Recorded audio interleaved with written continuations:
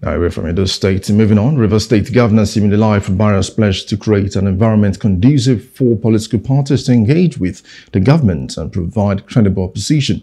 He emphasized that opposition parties are committed to advancing good governance after elections and aims to foster an egalitarian society, allowing for free expression and focused policy implementation. I don't need to do it because I want to control you. I will never ask for that. We're doing it because it is our duty to provide for the parties when they come together as one for effective support to good governance.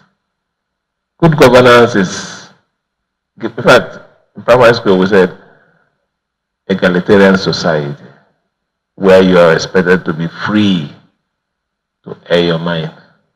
You're not intimidated. You're not scared. That's the kind of governance that we want to provide.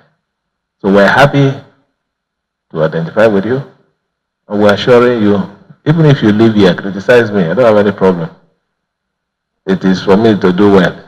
Eh? That is what we want. Criticize me when you live here. It's for me to do well.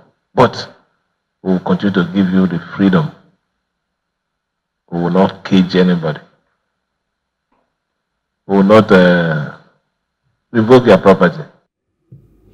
Now, he, however, praised Ipac for collaborating with his administration and pledging to protect the state. He stressed that political strength is insufficient without the state and its people, and assured his government's commitment to protecting its interests. What else do I want? Nothing. River State belongs to every one of us. If my desire is to burn the state down, then I don't love the state. No matter what it is, any right-thinking person, no matter how bitter you might be, for one reason or the other, should first think of River State. If River State is not there, you don't even have a platform. If River State is not existing, that political strength that we're claiming, where are you going to exercise it? For me, within my power, and everyone who is working with me, we have made a promise to the people of River State. We will protect and defend genuinely the interests of River State.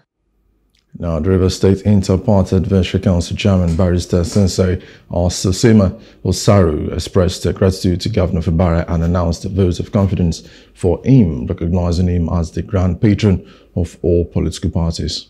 With the elections come and gone, it is practically a time to face governance and to ensure deliverables of dividends to the people of River State.